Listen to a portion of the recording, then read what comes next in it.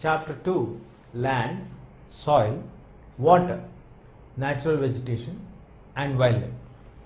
In this chapter, we will be discussing about the different natural resources what we got naturally by the nature.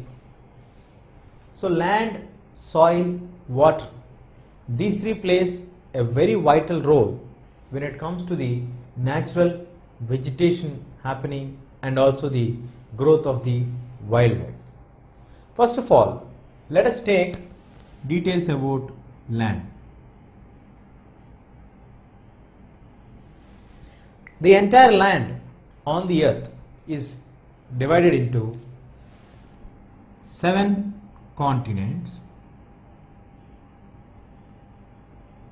which is covering nearly 29 to 30% of the entire earth's area. So in these 7 continents, I think you all know the names of the continents: Asia, Africa, North America, South America. Moving on to the east, we have Europe, and to the Australia, down the line we have Antarctica. So all these 7 continents together, the entire landmass comprises to 30%, or if you move to the exact statistics, 29% of the entire area of the earth where we are staying right now. So in these 7 continents also, one of the continent is completely inhabited by the human beings, that is the Antarctica continent. And moving on to some parts of Europe are very less populated places.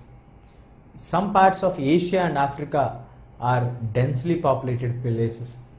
And moving on to North America, upper part of North America also is very less populated, and the other countries all are highly populated places. Why people started to live in only particular regions? Because for our survival we need water. So the next natural resource what we have is water. The water starts to flow from higher elevations to the lower elevations. When the water is flowing from higher elevations to the lower elevations, it starts to flow completely downwards, and the low-lying areas are completely susceptible for the flow of the water. So we have the water covering the entire low-lying areas. So the areas which are plain areas, which are river valley areas, are very much comfortable for us to do cultivation. That is, we get the fertile soil available there. So initially man started to settle at the river valley regions or the riverside regions, where it provides water for the cultivation, water for his daily needs. So all the purposes are fulfilled. So man started to live in the initial years at the river valley regions. Later he moved towards the plain lands, and later to the hilly regions. And today we find people living in all the elevated places also, and also in the nearby to water regions, nearby to the sea coast. So everywhere on the land we have people living now. So this signifies what is the importance of the land. As I mentioned just now, the cultivation, we need good soil availability. The soil availability makes us to feel comfortable when we are nearby to the water bodies, because it has the water flow, and also the underground water levels will be good, and the fertility of the soil also will be maintained properly because of the soil conservation which happens through the flow of the river.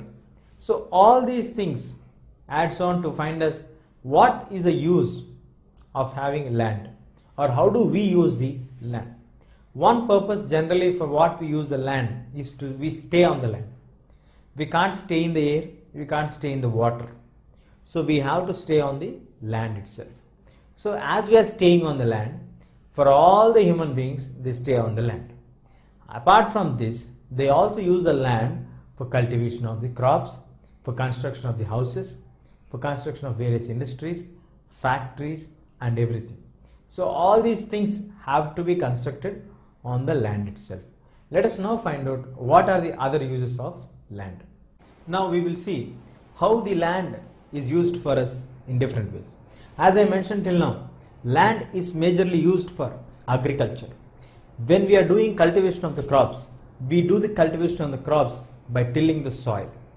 by taking the land as a basic criteria. How many crops per year we have to put also will be studied basing on the land. Basing on the land, if it is the land which is close to the river body, the land which has a good supply of water, the land where the underground water resources are very good, the fertility of the soil is very good, we can cultivate 3 crops in a year.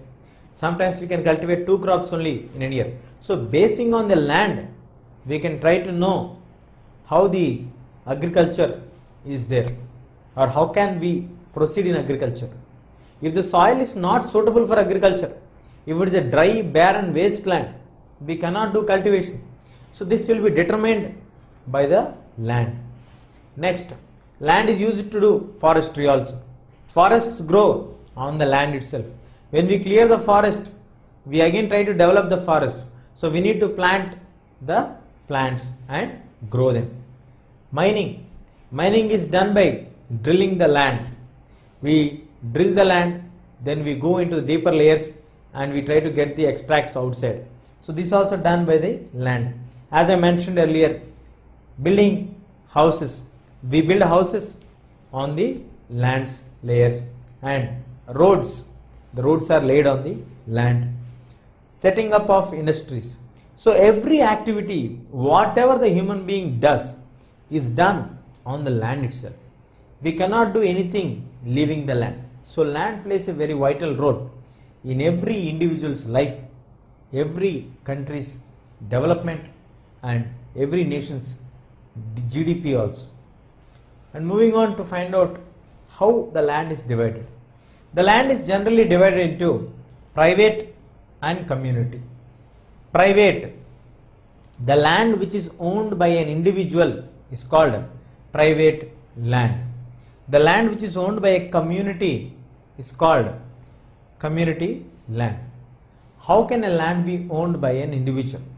Yes, for example, if your father owns a house or a property or a piece of land, a few hectares of land, cultivatable land, so that is called private property.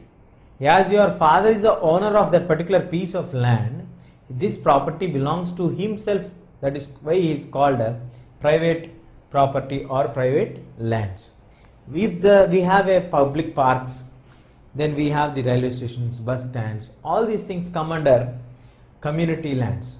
So on these lands, we can grow the crop, we can use for medicinal herbs, we can develop the park region, we can make it as a function hall, we can use it for various purposes, because it is not any individual's property.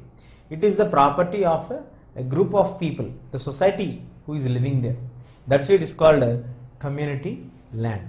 Land is divided into 2 parts: private land, which is owned by an individual; community land, which is owned by the society of that particular region or particular village or particular mandal, district, however it is.